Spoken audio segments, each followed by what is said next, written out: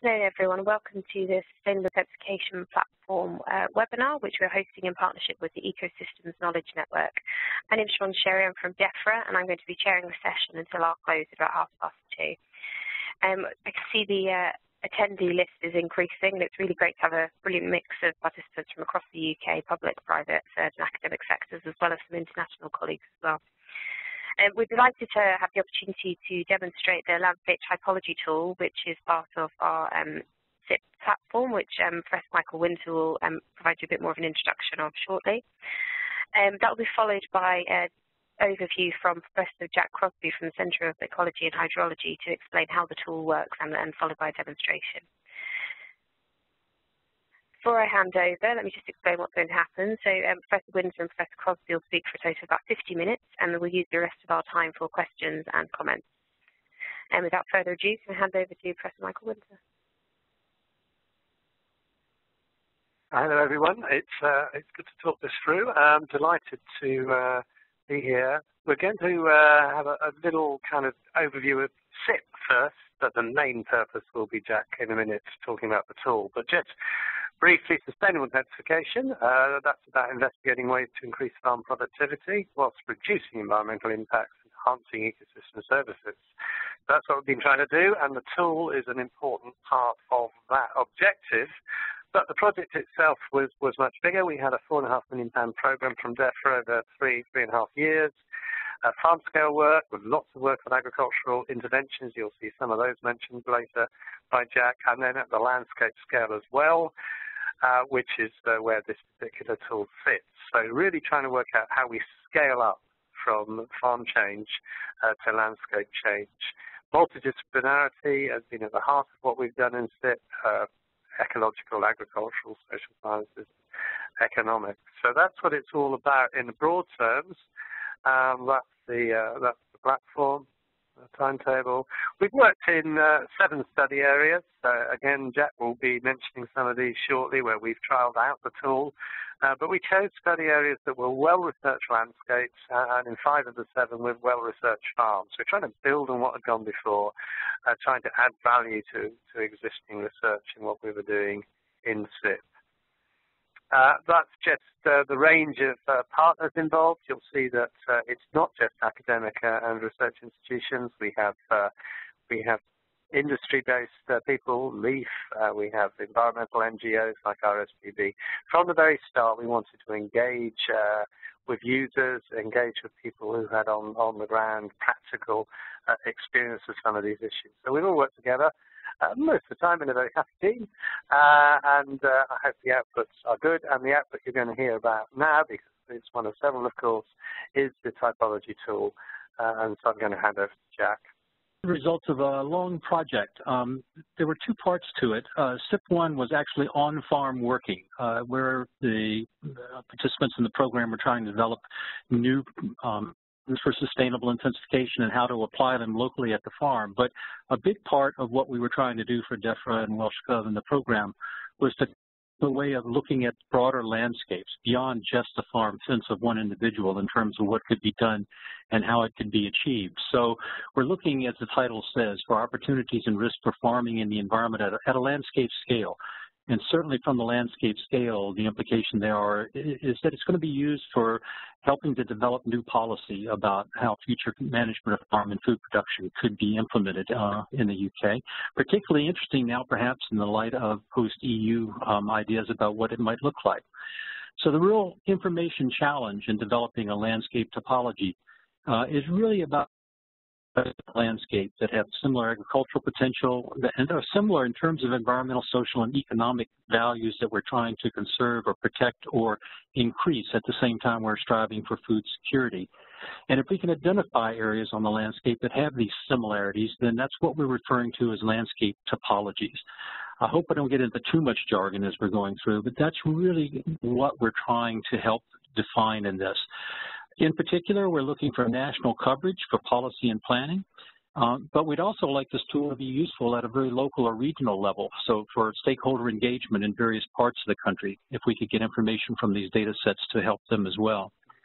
And right down to the very farm level. So once we've decided, or once someone has decided what's a good thing to be doing in a large landscape region, we hope that we tools out of this that would go right down to where and how that would be implemented at the farm level. So quite a range that we're trying to cover in developing this topology. I'm going to walk you through real quickly just the conceptual approach to what we're doing, and I'll come back to this slide several times as I walk through the talk just to sort of remind you where we are in the process. Basically, the question is, how do you target, and spatially now, where on the landscape would we provide engagement and support for farm uptake of strategies for sustainable intensification that deliver preferred outcomes with respect to the environment, to society, and to the economy? So the first thing we have to actually do comes we're after. So the first map really represents the tool that I'll come back and describe later, the interactive tool. But the very first step is to decide what is it in terms of environmental, social, and economic outcomes that we're trying to either preserve as we intensify production, or maybe improve even as we're intensifying production. So it's a question of both conservation and perhaps some remediation as well. But this map that we're looking at in terms of where the opportunities are on the landscape will be made up of weighted environmental, social, and economic data. And the weighted is the important part, because this first step, what is it that's of value on the landscape that we're trying to protect, can be a very personal or very group-specific kind of a definition. Certainly different stakeholders have different ideas of what the most important values are. So in developing this of targets that we're trying to preserve, we wanted this particular aspect of the tool to be interactive, that we could take it out into the different areas, we could talk to people about what they valued, what they preferred, and then find a way of recording that with an evidence chain to support exactly what their final conclusions are. So the first step is this specifying the outcomes that you're trying to achieve. The second thing that we have to be concerned with is basically what can you do? Given that there are a number of sustainable intensification or actions that you could implement, just where on the landscape would you do what? Obviously, all intensification actions wouldn't be applicable everywhere. And the second step is sort of a function of what the current farming enterprise structure is like across the landscape, but also there's a bit there about what the attitude of farmers and stakeholders are. Would you want to do that even if you could do that? So understanding farm attributes and whether or not a particular intensification strategy would be relevant is all part of producing a map of where you can do something. That's the second part that we'll look at in the toolkit. And the third part in the toolkit is, well, if you're going to do something, if you're trying to achieve something, you want to avoid bad mistakes, if you will, or you want to promote a win-win situation. So we have to understand the relationship, the influence of a particular intensification strategy for greater production. How does it influence one of the outcomes that we've set as one of our priorities? So this matrix, this relationship between a strategy and whether it affects positively or negatively, or perhaps it's just neutral, with respect to what we're trying to preserve or conserve in the environment, is an important aspect of what goes into this. So if we can specify these three things, if we know we have things we want to achieve in terms of outcomes, and if we know we have a strategy map so we know where we can do what, and if we add to that the information that certain of these things would have positive effects and certain might have negative, if we put all that together, we should be able to produce a priority map to show places where sustainable intensification is likely to produce increased production, but also would protect or conserve the other values that we're after. So the national map is there. You can begin to drill down through and look for regional outcomes and even local outcomes in terms of the types of practices that can be involved. So this was the challenge, what we're trying to do, how to bring together those kinds of existing databases and that knowledge. And the toolkit that we developed to do this really consists of about three parts. As I sort of showed on my diagram, the three steps to getting there is you select what you want for outcomes, you prioritize the sustainable intensification actions that you want, and then you need something to guide your implementation when you actually do that on the ground. So within the landscape topology of SIP2, the first step, the dynamic topology tool, which is what we're about launching today, this is about enabling the users to set priorities, to specify their preferences and assign weights for different outcomes in terms of environmental, social, and economic well-being in the landscape. That's an interactive tool. It's web-based, and I'll actually demonstrate that after the talk today for those of you that want to stay over for an extra 15 or 20 minutes. It is up and available, and we'll give you the link to that later in the talk so that you can try it out for yourself. And it's a beta version running at the moment, and we will be finalizing it in the next couple of months as the project completes. So once you've decided what the map of outcomes, where your priorities are, the second thing is, well, what will we implement then? Which of all the different sustainable intensification actions can we do where? It fits in with what we're trying to protect. It fits in with what we can currently do on the landscape. This is a static topology tool, and this is a spreadsheet-based tool, but it enables the user to see what practices, the outcomes that you've set up by using the dynamic tool. It brings up a sort of a priority ranking of things you should try in any particular area on the map. And then finally, once you've decided that there's a range of things you could do, or you've selected a priority strategy that you will try to implement, actually how you do that on the ground in a field is important. And so we've developed several tools that work locally with farmers so that if you're looking to establish habitats, or if you're looking to sort of create buffer streams on rivers, these very GIS-based, very small-scale implementation tools will help to try to translate the policy ranking and priorities into action on the ground. So that's the toolkit we've put together. And what I want to do now is walk you through the three pieces of this very quickly, just to give you a feeling for some of the complexity and some of the data that's behind it. So we'll start again with that first bit, the dynamic topology tool, which is all about allowing users to plan outcomes on the landscape using environmental and economic data.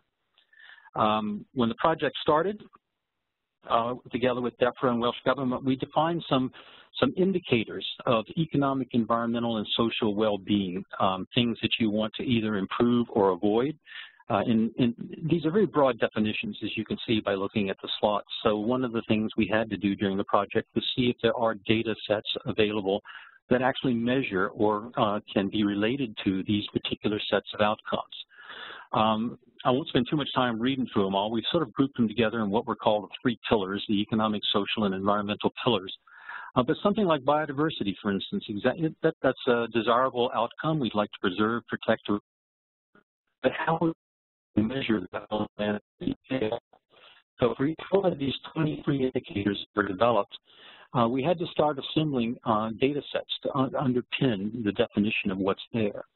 So for the 23 indicators, in the end, we ended up with over 100 spatially explicit data sets that go towards what that definition of biodiversity is.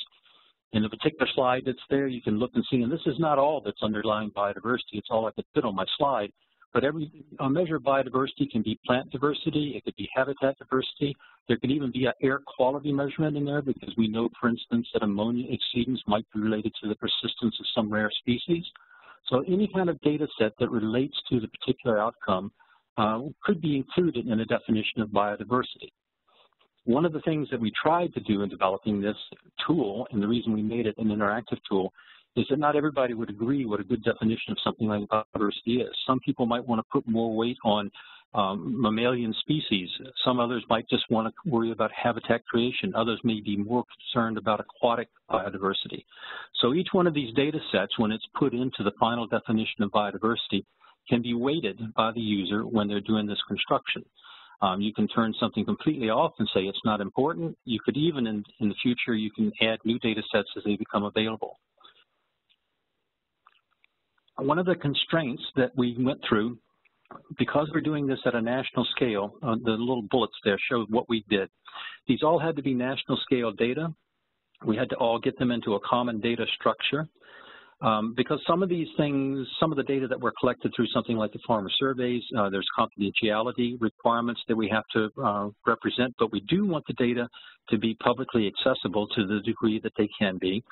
Of course, they should have direct relevance to the outcomes, building on existing standards. And when we talk about composite functionality, I said I'd avoid jargon, but I apologize for that. Really what we mean is that a lot of these data sets can actually be used across many different measures. Again, ammonia exceedance might be related to biodiversity of rare species, but it might also be related to the air quality outcome that we're trying as well. So trying to come up with a clearly objective kind of a single definition is difficult, but that the importance of the tool is that whatever you choose and however you weight the outcome in defining these indicators, it's been documented in the tool. So there's a clear evidence chain backwards about how this particular preference was established. So what we end up doing when we finish with this is we have our 23 indicators, and we have a map of high and low values of those indicators for each one individually across the landscape of England and Wales, which we were considering. So for each one of those, you can look at some of these maps very briefly and see that in certain areas where one value is high, other areas are low. Some places there would be trade-offs that would occur like that. By trying to improve something, you might damage something that's already good there. So we have to somehow combine these 23 separate indicators into some overall measure of possibility for outcome. And the slide that I'm showing right now is actually how these data sets can begin to be combined to come up with qualitative and spatially suggestive ideas about how these three very different economic, social, and environmental data sets, how they might complement each other. On this particular slide, for each of the economic, social, and environmental indicators, I've added all 7 or 8 under each one individually. And of course, you can look at this and see that places where environmental indicators suggest there's a lot of value to be protected don't necessarily coincide with areas where economic concerns may be of more importance.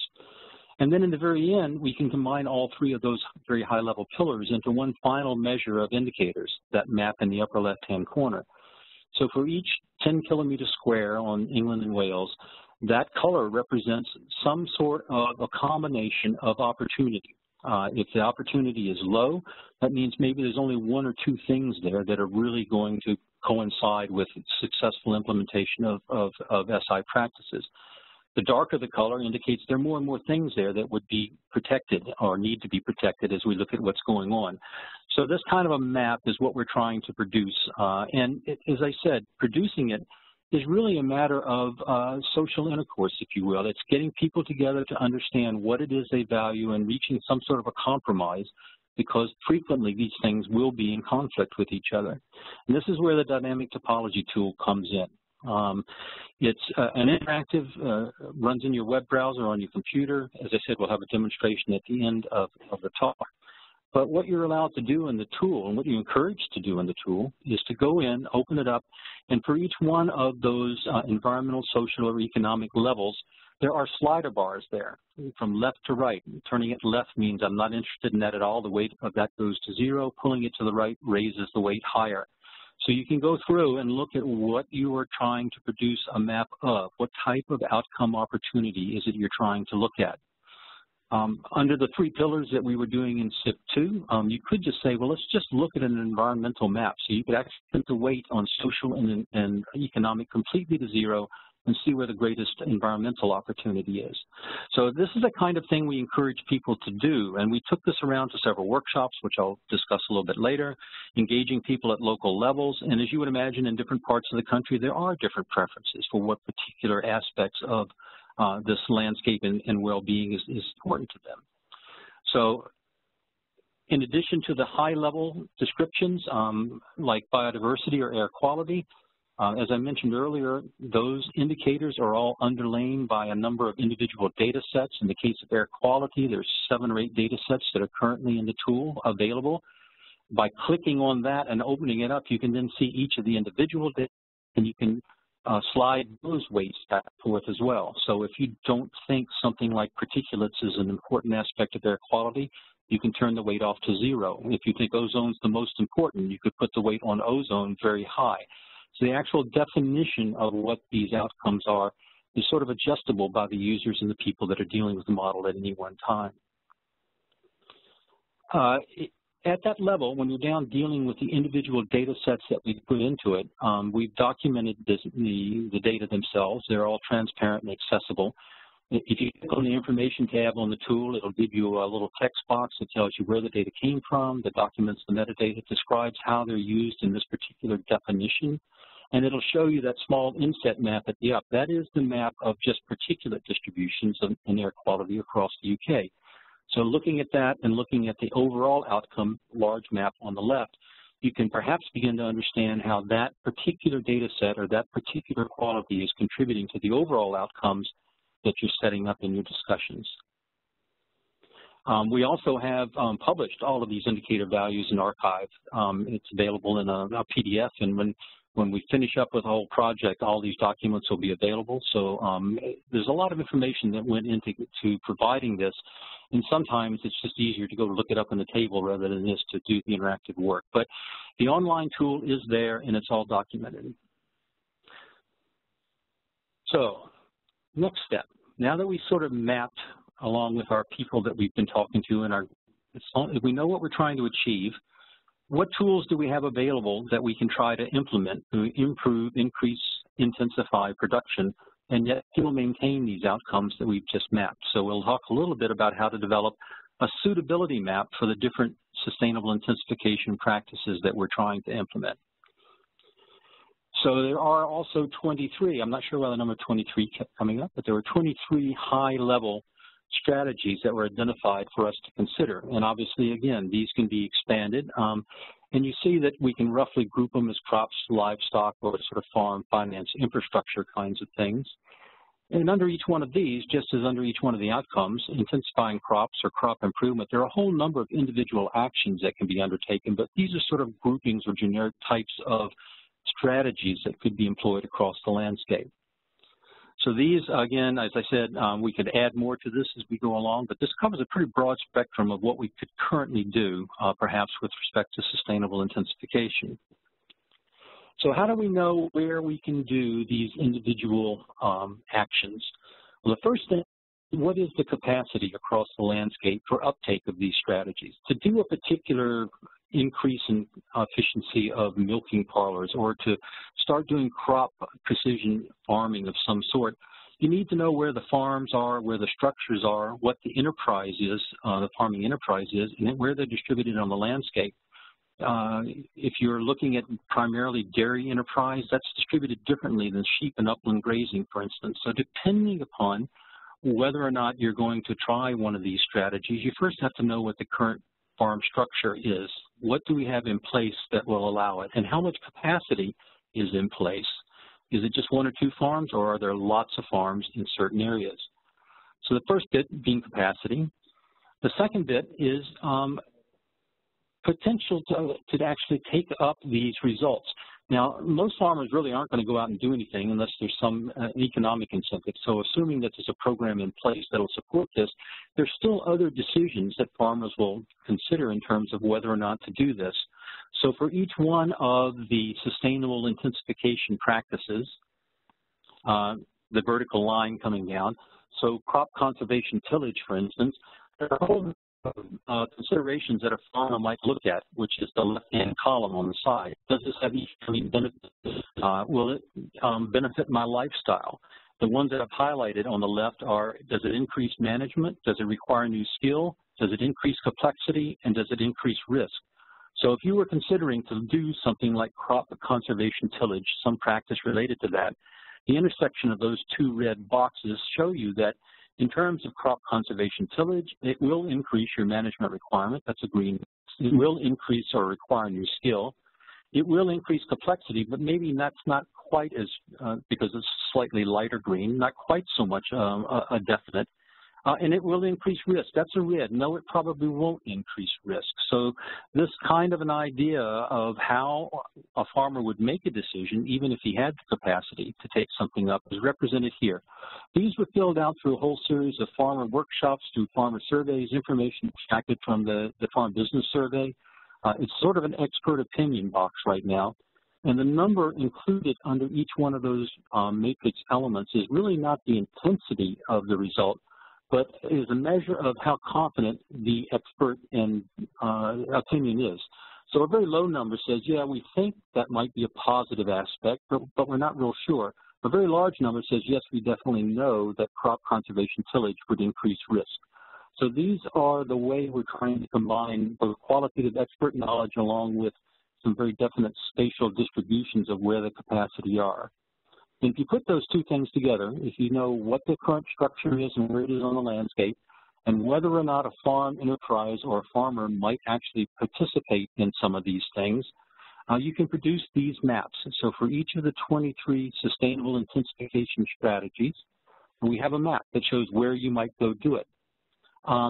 The colors on the map are sort of a relative scale, so this is not trying to pick a particular one at the moment. We're just mapping each one individually on the landscape.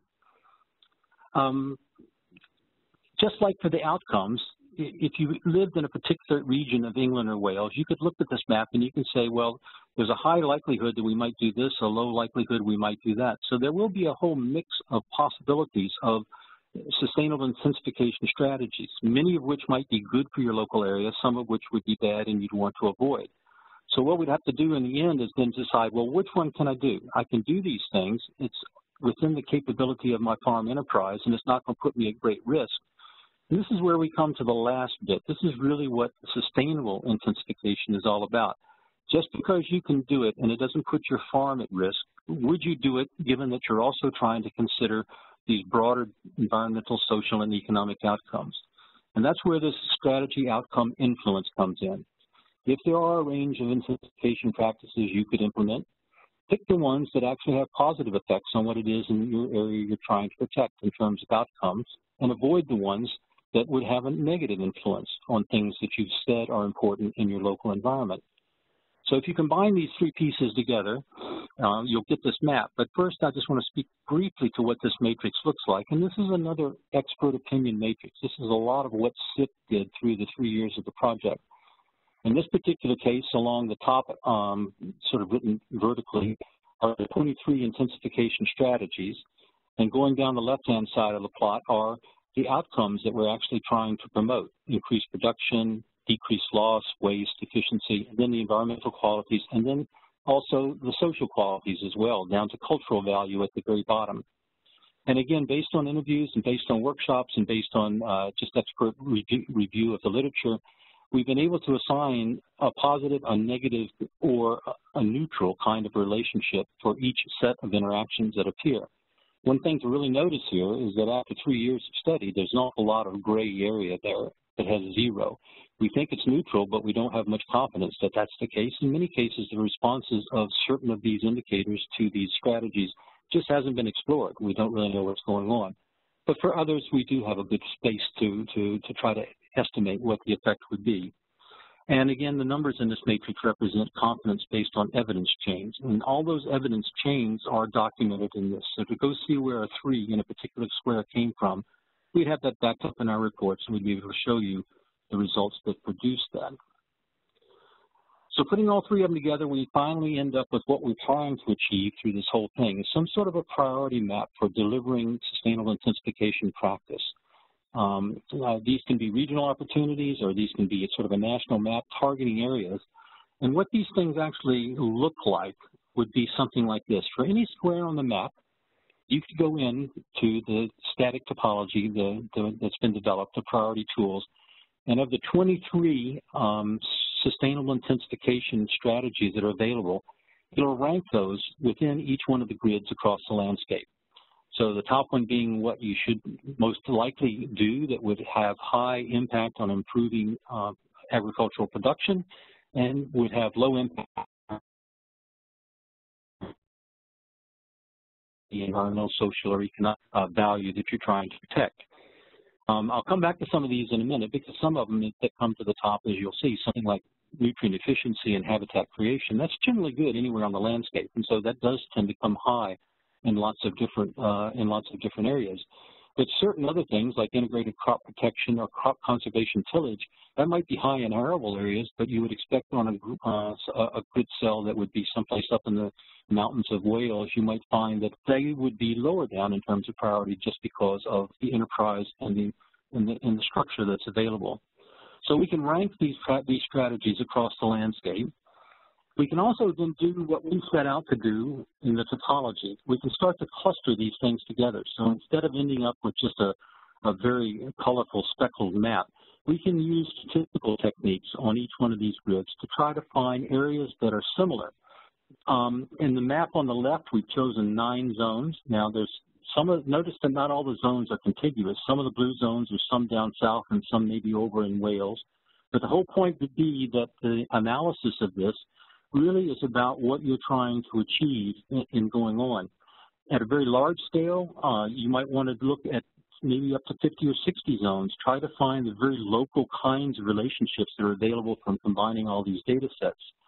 So the thing about these engagement areas are the statistical techniques produce them that they have similar outcome needs, they have similar farm structures, and we added in this particular case a limited travel distance. I mean, if you're going to get farmers to collaborate and work together and learn how they're doing things, that's going to be easier if they can drive down the road 20 miles instead of having to move all the way across the country.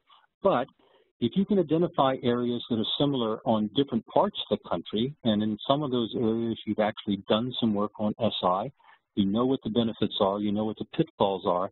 Someplace else which hasn't begun yet, by using these typologies, you could maybe transfer that knowledge across and say, we had success, we're like you in many ways, so we think this is something you should explore in terms of what you're about in terms of further intensification in your area.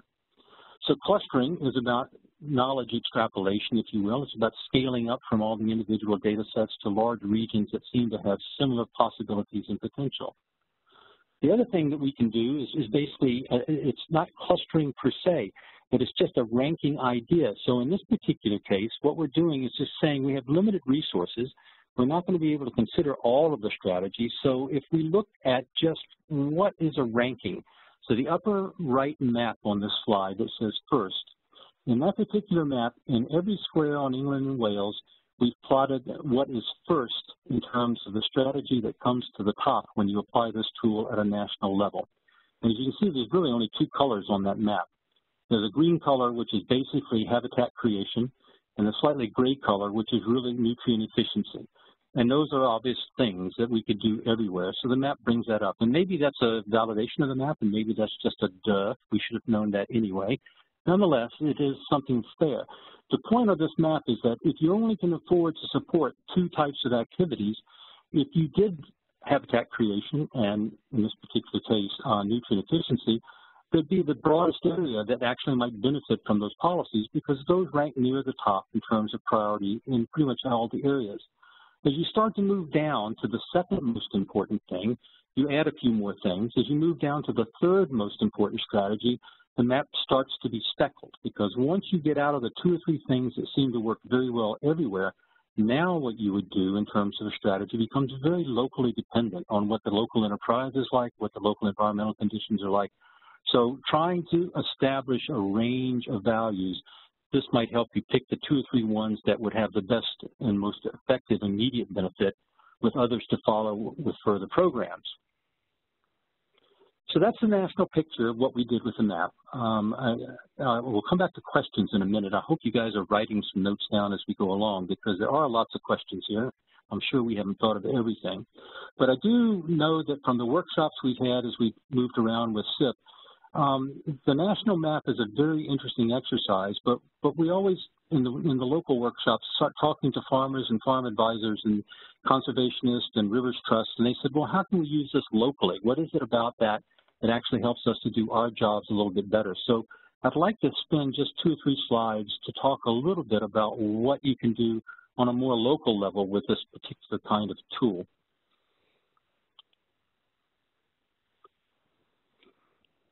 So the topology provides flexibility for local groups. As we've talked about to start with, using the dynamic topology tool, you can sit down and change ideas about what's important. You can set your local priorities and preferences.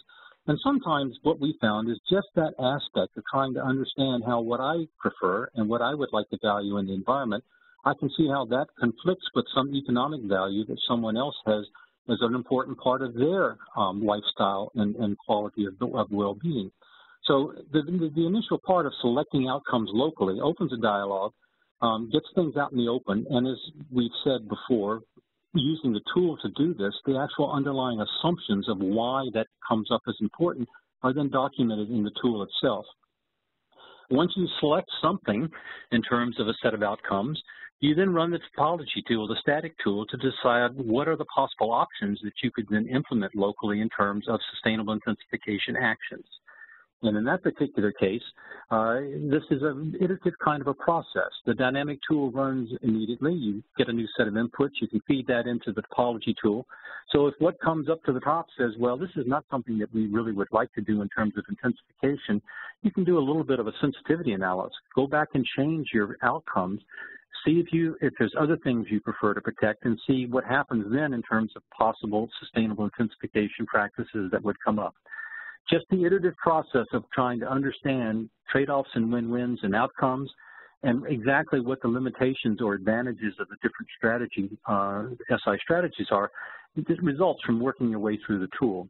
It helps connect with people, increases citizen engagement. When we've had this out demonstrating this tool, again, at these workshops, we've had people from a wide range of interests come in and say, well, that's great. I'd like to sit and play with it a bit, or I hadn't thought about that. So it's worked really well. And lastly, because of this idea of developing topologies, because once we've done this in many places, if we can identify regions, local areas that are similar to others, we can put groups together and have them talk to each other and perhaps share experiences in ways that wouldn't have happened because it's not just across the back farm fence. Just to show you a little bit of output from the tool now, I won't bore you with this because we could go on looking at outputs forever and ever, but as part of SIP2 and some workshops, Michael talked about the fact we had several areas where we had actual research farms in the landscape areas that we were working on. And in each of these areas, we took the tools and went to visit them in 2016 and 2017. So we had a bit of a development. We went into the areas, talked to the local farmers, and showed them. One of the important aspects of this local engagement is to try to show them and verify with them, if we could in these workshops, what the outcomes in their areas look like compared to the national averages. In this particular case, just to give you a flavor of the tool, the upper left are environmental outcomes, the upper right are economic outcomes, and the lower one is the social outcomes. And this is for the TAW catchment. I'm going to go back one slide, which is down on the lower left side. It's down in the south coast. So in that particular farming community, compared to the national averages, some things seem to line up okay. Biodiversity, air quality, water quality are all more or less in line with national averages. The greenhouse gases concern there was perhaps larger than the national average. Pollination perhaps less based on the data sets that went in. Going over to look at economic outcomes, again, production was more of a concern than waste or loss in that particular area. And the question then we sort of raised at the workshops, is this in line with what your understanding is? And we got feedback from them, and they decided that the weights that we use nationally probably weren't appropriate for their local area, and they picked their own weights in this dynamic tool, and we went away and came back a year later using their weights to repeat the exercise. How do you agree with this, and see what comes to the top in terms of sustainable intensification strategies? This is again now for the TAW. This is another example of local downscaling. So just to get used to this for a minute, we're now looking at the sustainable intensification strategies. So the box on the left are farm and finance strategies, things like soil structure, soil retention, machinery cooperatives. The upper right are crop strategies, and the lower right are livestock strategies. And on each one of the blocks, there are two bars. The blue is the TAW. This is what came to the top in terms of recommended or priority strategies for that local area, and the orange bar is the average for all of England and Wales. And they're ranked in order from top to bottom with their importance in the TAW catchment itself. So as we talked about earlier, basically habitation on the left-hand plot came to the top as being really important. If you go over to the crop strategies, nutrient efficiency came to the top as being important in TAW, and it was important all across England and Wales. But moving down one in terms of grass improvement, that was relatively more often recommended for the TAW than it was across all of England and Wales. And that probably is consistent with the fact that a lot of lowland TAW is really grazing areas. So you can begin to understand here, maybe now as you move to the second and third and fourth recommendations, how local conditions may begin to differ from what the national policy or the national conditions are representing. And the dialogue again, we're doing things differently. Why aren't they funding us? Why aren't we getting what we want? So opening the dialogue. And then one last real quick look at something that's going on in this process. We did 3 workshops. We did the TAW, we did the Conway, and we did the Ellerton project over in the east. And this particular graph, I'll give you a moment to get used to it. The upper left set of histograms are for crops, and each one of those is a crop strategy for intensification. There's 4 bars on each one. Again, the blue is the average for all of England and Wales. The yellow is for the Welland, which is over in the east of England. The light gray is the TAW, which we were just talking about. And the orange one is the Conway catchment, which is up in North Wales. And what we find as we move across these kinds of things is that for certain things, like crop and grass nutrient efficiency, that really tall set of 4 bars on the crop bar, that's good wherever you are. But when you move over to like crop conservation tillage, the 3 catchments start to differ, the 3 study areas start to differ a lot in terms of whether that's important locally or not, based on local enterprise, based on whether or not the systems are going to support that particular case. So this is one of the other ways of trying to understand as you scale down locally whether or not there are consistent wins across the whole landscape or whether certain of the intensification projects will have to be targeted to just certain smaller areas in order to see what's going on. So having sort of done this, worked through the workshops with everybody, we've now come up with a way of looking at national priorities. We can draw clusters of places where we should do things. We can drill down to the local level and start interacting with people on the ground, refining our ideas, trying of 3 or 4 possible strategies to come to the top on the national tool. At this local level, we can talk to people about, well, maybe these are more useful because we have other considerations that we have to consider. You finally select the strategy. If it's funded to go do it, how do you then actually go do this on the ground on a farm or field scale? And this last slide is really just to demonstrate one particular tool that we've used in this project in our Tier 1 study areas. This is the LUCI tool, the Land Use Capability Index tool. It's a GIS-based tool. It has a resolution down to 5 meters on a side square, so it can do field scale kinds of analyses for certain of the outcomes that we're looking at. It's environmental outcomes only. There's nothing economic or social in LUCI. But in terms of where you would go do something, if habitat creation came to the top as something you should do in your area, just what kind of habitat creation and just where would you do it to actually get the greatest benefit? So tools like this allow you to go in and look at what's happening. If you put a connection between 2 existing bits of forest here, if you put a buffer strip next to a bit of stream there, that might be much more efficient than if you did it some other place on the landscape. So trying to then bring down the recommendations for action to have their most beneficial effect or efficient effect on the landscape is what we're trying to do with these tools. The LUCI tool is actually used in the Conway. That was one of the case study areas while we were doing SIP2.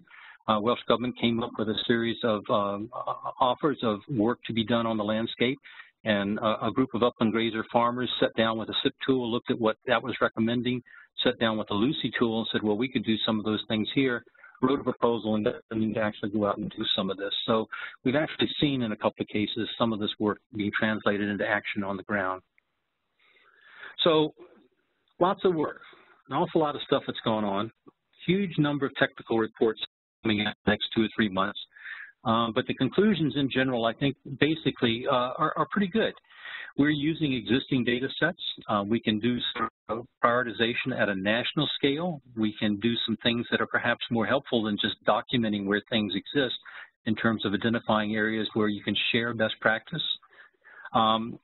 It seems to work really well at the advisory and supportive level of farms. We've gone down and worked with farm advisors and individual farmers in terms of getting practices in place. And it also is useful, I think, just in terms of trying to get people to realize that they're not necessarily in the boat by themselves, if you will, that there are other types of things happening that they need to be aware of, or there are other people doing similar things to what they'd like to do, and they could share experiences and successes. And we think the same will continue to evolve. Basically, all parts of the tool have been set up so that we can add data sets to them. With better mapping of economic outcomes, I think that's going to be a really important aspect moving forward. A broad range of practice for SI as well. Again, the ones that we sort of put into the tool to start with were pretty broad and generic, but as we begin to decide what it is more particularly that we're trying to achieve in terms of improving the agribusiness, we can include those other strategies in the tool as well. So the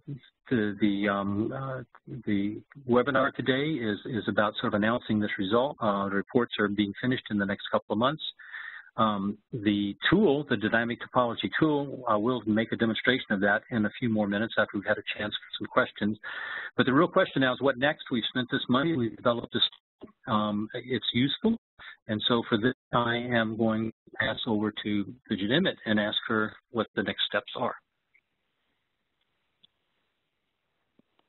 So hopefully you can hear me.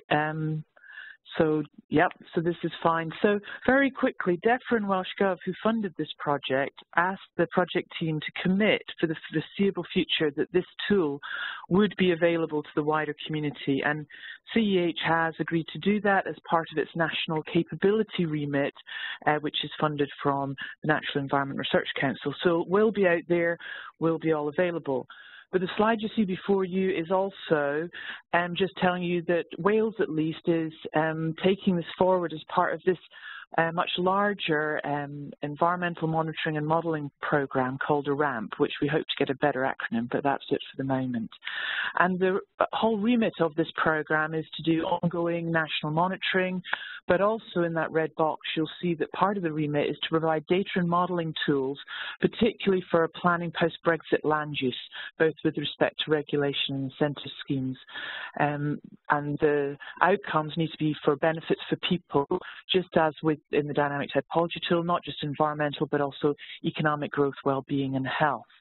So we will be developing the dynamic typology tool using the infrastructure that underpins all the data sets and a lot of the IT to basically get the resolution down from the current 10K to go to 1 kilometre resolution, also to maintain and update the data for Wales and convert it into an overall data portal, and also we're working with Welsh Gov to see if we can get a training centre for both helping train people up in citizen science and also to get data and models out the door and help people use these tools.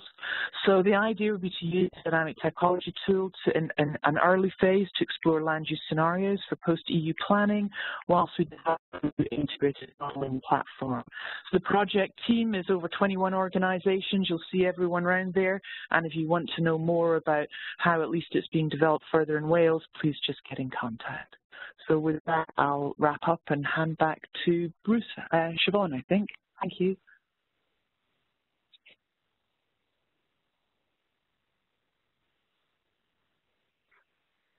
Okay, thank you very much to Michael, Jack, and Bridget for that.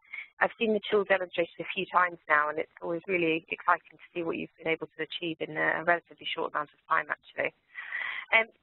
Many thanks to everyone who's been sending through their questions. We're going to work through those now, and if you have any more thoughts as we're going through, please use the chat function to send through your questions. So the first question that we had was from Stefan from the CLA, which says, on the strategy indicator slide, the indicators appear to be ranked, but it also says equal weights on the slide. Are the indicators ranked? Jack, are you able to? Yeah, am I on? Okay. I'm not sure exactly which of the slides you're talking about, Stefan. I will just make the general comment that in cutting out pictures in my slides, some of the pictures were screenshots straight off of the tool, just set up to show the interface of the tool and weren't necessarily aligned with the run that we were making at the time. So the indicators themselves, the strategy indicators, only get ranked once we've run the outcomes through the static topology tool. And there will be a different ranking for each of those strategies in each of the squares on the landscape. So that's just sort of putting the raw bits of data together and coming up with a map that sort of shows what would come to the top in terms of priorities in different areas. The real trick in all of this, of course, is in trying to put that sort of a speckled map together into some sort of a coherent group or geographic region that could be managed. If you change weightings to the outcomes, there's two levels of that. I'll demonstrate again later for those that want to hang around a little bit. We can actually fire up the tool and I'll show you. Given that there's so many outcomes and data sets in there, changing individual data sets has small effects in some places and large effects in others. If you look at the map of England and Wales as a whole and you start changing weights on outcome indicators, the map doesn't seem to change a lot. But if you go to certain areas, you can see large changes. So individual frames can change quite a lot as you locally move preferences from one thing to another. But across the full range of activities in England and Wales, the overall map doesn't seem to shift a whole lot. Again, I'm not sure I've answered your question particularly, but we don't have voice feedback here, so we'll just see. Okay. Okay, thank you very much for that one, Jack. Our next question is actually from my colleague Luke Spagavecchia in the room, so I'll hand over to Luke. Thanks, Siobhan, and thanks for a great presentation. It's really interesting to see the tool in action and its capabilities. I was just interested, when you were presenting on the dynamic typology tool and you looked at this sort of intersection between the various measures of sustainable intensification and kind of various risk factors, etc., I was wondering if those risk factors are geographically uniform or if they vary on a grid basis. Because clearly some of these risks all vary depending on sort of soil type, climate, or farm system. In this particular case, these are presented because they're not available spatially. Just by the fact that they're pulled together out of literature surveys, they're pulled together out of small focus groups.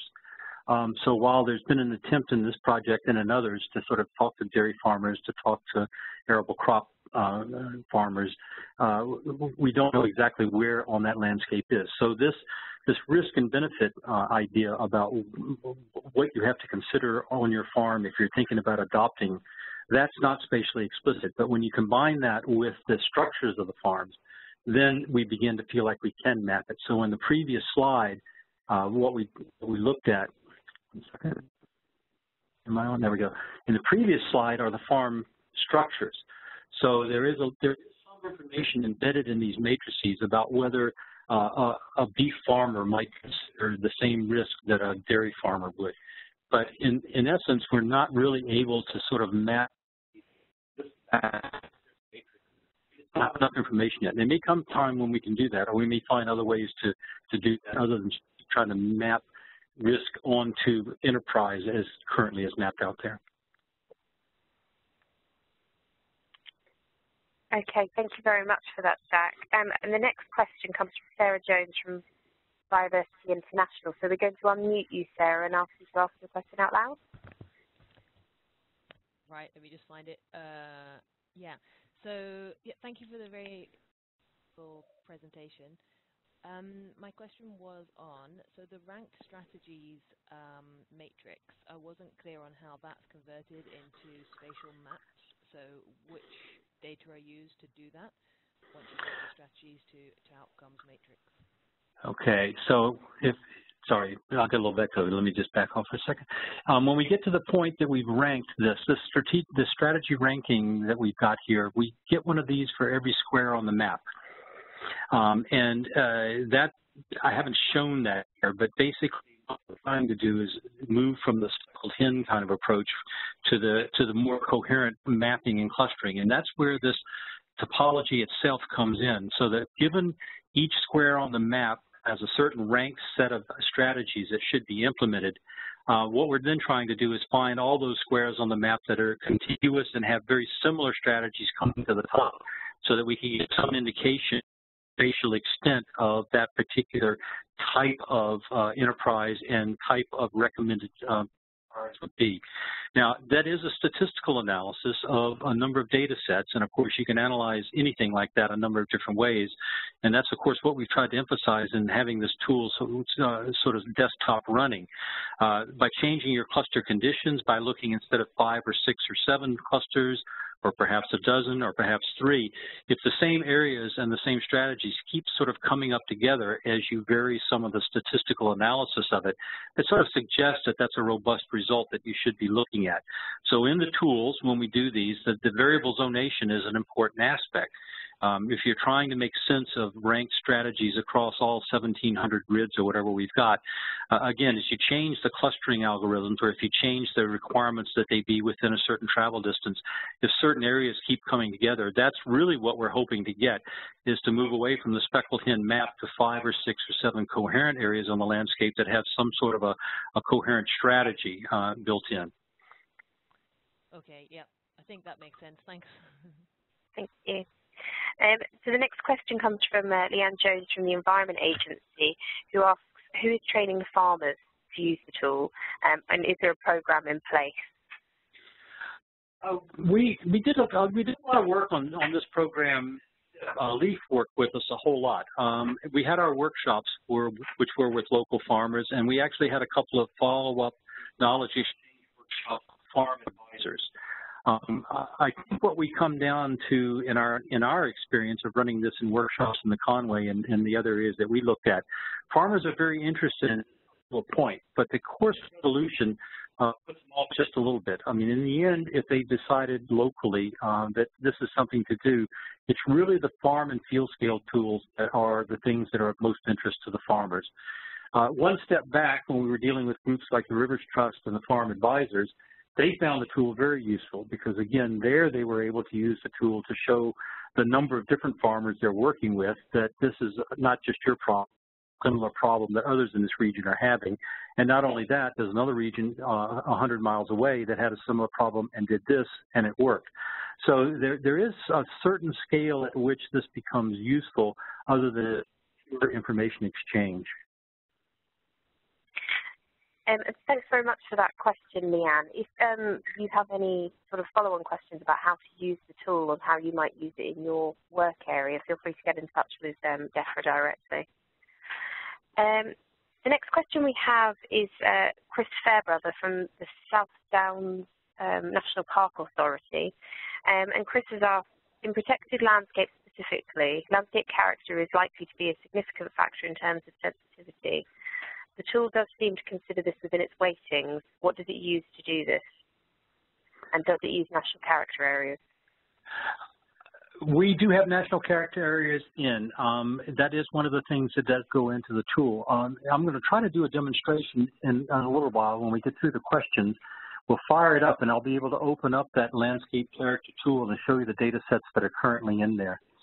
Okay, excellent. Leanne Jones has just asked another question. She said, is it possible to suggest additional layers which are beneficial to landscape management, such as natural flood management opportunities tools? I think so. One of the things we tried to do in developing this is we looked at data standards and sort of conformity so that any data set that can be put in at the national scale can be used. Now, as Bridget mentioned a moment ago, though, the whole tool set can be downscaled. We're planning on doing something like this for Wales. So when we're not considering the rest of England, we can have a higher, finer resolution in the data sets that go in. Within what we're dealing with now, the current tool does have the national flood frequency map information in there. So there, at a national scale of England and Wales, there is flooding information available. And just to add on, CEH are committed to maintaining and making sure it doesn't fall over. We will be adding data sets for Wales, but within England, you know, if there is interest in adding more data and also these training, we just need to talk to DEFRA and other people to identify how we might be able to take it forward. Thanks.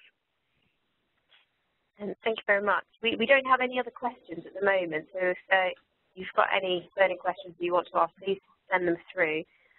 One of the other things I wanted to touch on was accessing the tool. So Jack has said that we can share a link to where it's... Yes, and I'm just going to get there. Is my slide still showing? I believe so, yes. Okay, so at the very bottom of the screen, below all the logos, it's eip.ceh.ac.uk, apps Sustainable Intensification Info. If you go to that link, what will open will be what we call the landing page. It's just a website page that describes very briefly the tool, and there's a button on that page that says Launch the Tool. If you click that button, it'll download into your browser, and as long as your browser is open, you'll be running a local copy of the tool, and you can play with it. When you close your browser, you lose it, but you can go back to that website and launch a new version of it whenever you're ready. We were thinking we might try to put that up on the screen for those that do want to hang around. The page itself will be further improved over the last couple of months, the landing page. And if we get final approval of reports and as some of the other documents that come out of the final report are made available, we'll sort of put links to those as well. So in addition to being able to launch the tool, there will, at some point in the next couple of months, be a copy of the static topology spreadsheet available. We will have our reports. We will have our data archives of all the data layers. All that will be available on the page as we move to completion in December. Thank you, Jack. Any more questions? People could send them through using the chat function and send to all attendees. We're now at 2:05, so we've we've gone through the first hour of the session. It would be useful as well if people could let us know if there is interest in demonstrating, and we could move on to that. Jack and my colleague Bruce are just figuring out how to set that up, so you should be able to see the tool and see it in action.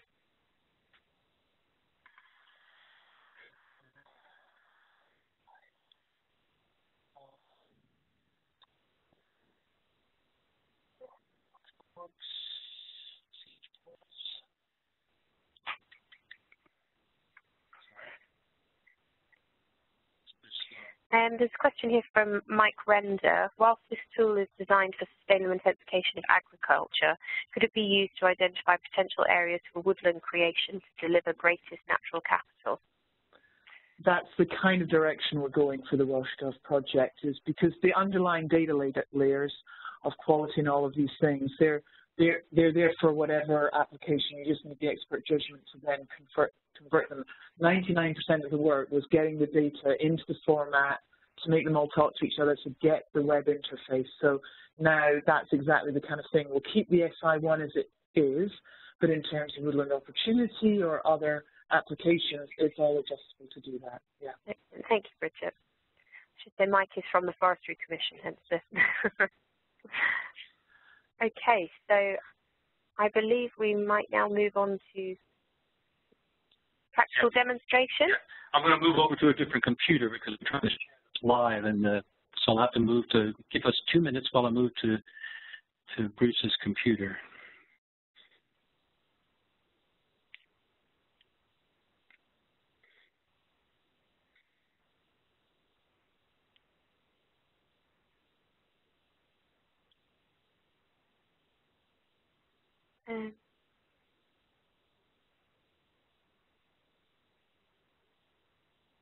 Oh, I believe there was another question about if there are any plans for Lucy to become accessible.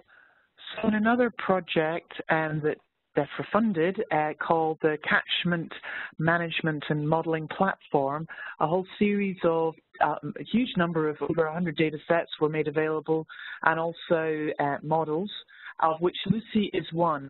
Now, there's no website per se to go and get it, but it does have a link where you can go and basically contact the developer, and she will make it available. So Lucy is coming away. It's always one version behind where the development team is doing, but yes, Lucy is becoming freely available. And I do need to check out whether on the CAMP platform, it's C-A-M-M-P, it is there already, but that's certainly one of the models that is being made available on there. Excellent. Thank you, Bridget.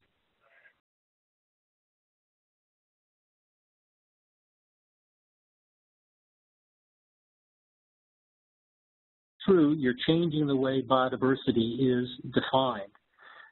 There's a lot of information that can be sort of gleaned from looking at this, but one of the things I want to show you is the data sources behind it all. So looking at an individual data set like the Ladybird data set, if you click on the information eye on the left-hand side of any one of these things, the tab for data sources opens up.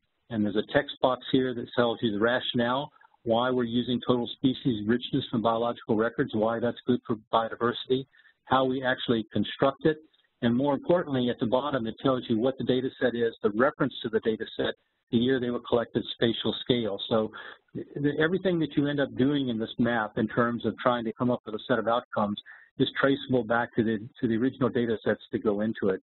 And in the data archive, the printed data archive that we actually have more information about each of these data sets than we display interactively right here. So that's a main part of what we're trying to do, is maintain this sort of transparency and openness that we're doing. The little map to the right here is a map just of that single database. So if we're looking at the ladybirds from the biological record dimension, this is how they're distributed. So by comparing that to the overall economic, environmental, and social outcome on the left, you can begin to see if, whether or not, if you're really concerned only about ladybirds, the high priority areas down by London are not being represented on this other map at all. So this is one of the main things about the interactivity of the map that we're trying to promote, is that it generates this kind of discussion. Back to the indicator weights, as you start playing with different indicators on these scales, let me just close this up a second. As you start playing with these, this map up here at the top, this sort of a pie chart, is color-coded. So environmental data are green, like this green column. The blue are the social data, like this one. The red are the economic data over here.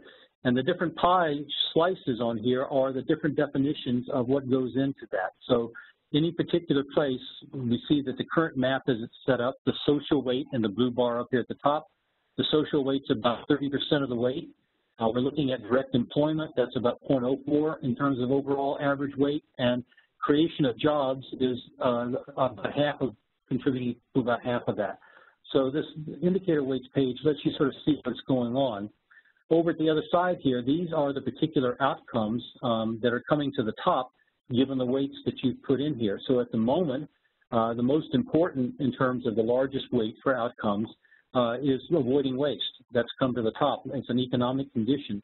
If we turned off the economic weights altogether, so we don't care about economic at all, you can see something else. So now public health has come to the top in terms of the current set of remaining weights. Public health is perhaps the most important consideration in producing this map over here. This is for the outcomes themselves, and these are for the individual definitions. So public health is here, but the single database that's contributing the most is accessible green space. That's part of the definition of public health. But you can see that the flood map is coming up to the top also. The flood data set is coming to the top, even though there's no direct environmental data set over here. This is the thing that's really interesting about just this linear combination of data. When you start playing with this, the kinds of coincidences of occurrence and the kinds of trade-offs that you weren't aware of, or potential win-wins that you are aware of. So a lot of time in working with people is spent just browsing through the different combinations on this model. Now, as you can imagine, after 15 minutes of playing with this, you get really tired unless there's a particular question your teacher sent you to go away and come back with an answer. So part of the whole idea behind this demonstration and the question that came up earlier about do farmers actually use this tool, I think they are very engaged and interested at the beginning in understanding how the national scale is set up. Once they start drilling in on this map over here, trying to find their farm, there's a little bit of information in the square in which their farm is about the current set of weights is saying that environmental, in this case, is the most important bit of what's going on. But then they'll go farther and try to find their farm within that square, and that's when these smaller scale tools start to come into play. So there's a range of things that can be done looking at this in terms of understanding how the databases relate to each other. We'll point out also that the clustering, as I mentioned earlier also, there is a clustering routine on the map. And basically, you can select the number of clusters by sliding this bar at the top. So as you go to more and more clusters, basically, if we map those clusters, what we're trying to do now, this is no longer the average outcome. Each color on here represents a cluster of data that have similar characteristics to other blue areas on the map. If you highlight any one of these, cluster 5, those are on the left, again, the squares on the map that are part of cluster 5. And looking at the information being displayed, cluster 5 is predominantly a social cluster. It's considering social data sets primarily with environmental and economic views equal in weight in terms of what's going on. If you look at this one, this is one that's predominantly dominated by economics, being the red bar being the highest, and you can see the location of the clusters in that particular case. So this is only for the outcomes now. This is not for the final recommended sustainable intensification priorities. This is just understanding what's contributing to the kinds of outcomes you're trying to protect when you go decide what you're going to do locally. So the clustering algorithm at the moment is a pretty simple one. It's linear, as with all of the stuff in the tool. You can begin to sort of change these things. You can add more complexity or less. But what we're really trying to do is explore patterns and come up with something that makes a coherent sense. And one of the concerns, actually, that was expressed in our workshops is once people had played with this for a little bit and realized the complexity of what was behind it, we said, yeah, it is. It's a very complex question you're asking. How do economic, social, and environmental values, how do we preserve those if we're going to intensify production? And just with the data sets we were able to bring together and put in the first couple of years of the project, there's a huge amount of complexity that's brought into this. So having some sort of way of trying to express this and simplify it and visualize it, we find to be really useful, not only in maybe reaching some final decision, but in generating dialogue, as I've said a couple of times before. And the question always gets asked at the end of one of the workshops, okay, somebody's going to draw a map and push a button and say this is what the policies will be for the next 10 years. It's no better or no worse than currently the way we do try to consider all available information and what's going on. One advantage of this whole approach that we've adopted from SIP is that there's an evidence trail behind this. If you take clusters off of this map as a reason for or a pattern to develop policy or locally within your own catchment scenarios to start certain local management plans, the reasons, the data sets, and the value or preference that you've placed on those data sets are documented within the tool. So everybody's they should be able to understand exactly how you've gotten to that decision point. And I didn't mention it throughout. I think early on we called this thing, maybe in one of my first 2 or 3 slides, we were about generating a decision support tool. And that's the important part here. It's a support tool, not a decision-making tool. And as a support tool, it's meant to be used and abused perhaps at times to times. So anyway, we encourage you to give it a try and see if you find utility. And we're always open to trying to improve this. Hello? Did I just turn myself off? Okay, I'm good. One last thing just to show, there are no more questions coming, so I'm going to do one last thing. At the moment, if you look across the top of the page in the IRL bar at the top, that actually is a code that represents exactly where each one of the weights on each one of the data sets are set for this particular look. So you can set something up, you can then clip that line and send it to anybody else using the tool. They can paste it in and the map will come up just like you're looking at as well. So this is another bit of record keeping that we have. So you know, by the time you spent a half an hour and you moved this, that, and the other, trying to record how each position of each slider is can be somewhat overwhelming. But the bar at the top is sort of doing a running monitor of where you are. So I think there are no more questions. Yeah, okay.